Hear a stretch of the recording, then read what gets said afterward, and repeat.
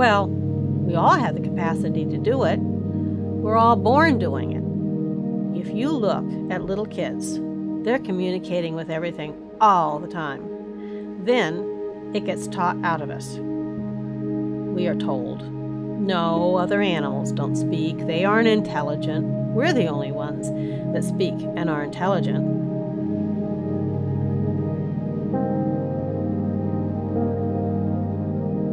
I've learned that all of life is sentient.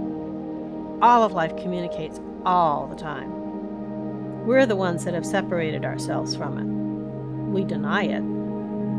But the capacity to hear is there, as is the capacity to send.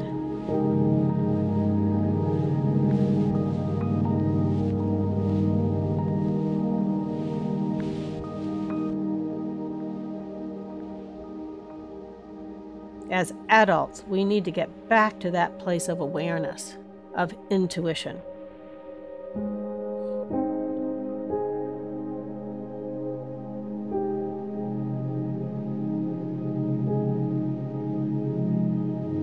Horses are fluid. We need to be fluid as well. We need to learn where to hold and where to let go. And when we learn that, then the horse is free to move their ribs, their spine, their entire top line. They're free to flow.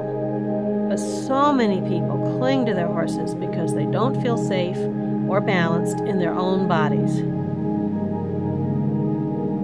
A lot of horses and people have experienced trauma, and it gets stuck in their nervous systems. You can wish it away all you want, but it's there. I've done a lot of study on trauma, and I've had to teach both horses and riders how to release their trauma and let go. You have to let go.